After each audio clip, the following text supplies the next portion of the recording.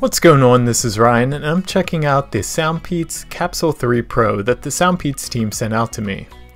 The Capsule3 Pro look very similar to the SoundPEATS Air3 Pro and Life earbuds, but there are some notable differences besides the gold accents. The Capsule3 Pro support LDAC high-res audio, something new in SoundPEATS' line of STEM-style active noise cancellation earbuds.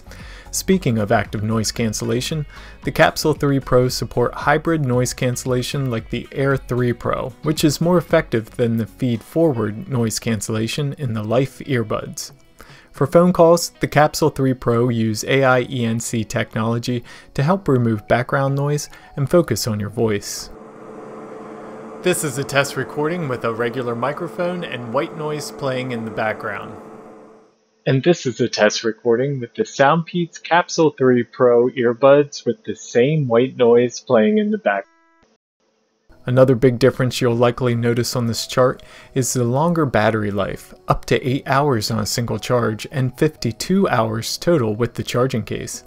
You also get slightly better water resistance with an IPX5 rating on the Capsule3 Pro compared to IPX4 on the others.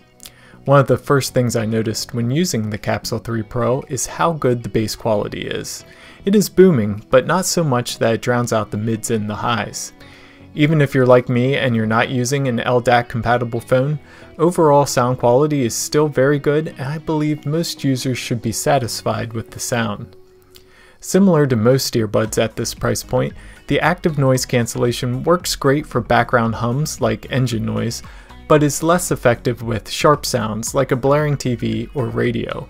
I did notice an issue with the touch controls being a little unresponsive out of the box, but there is a firmware update available in the SoundPEATS app that addresses this issue and fixed it for me. Overall, the SoundPEATS Capsule3 Pro have great battery life, LDAC support, and excellent sound quality, making them a decent alternative to the Apple AirPods Pro.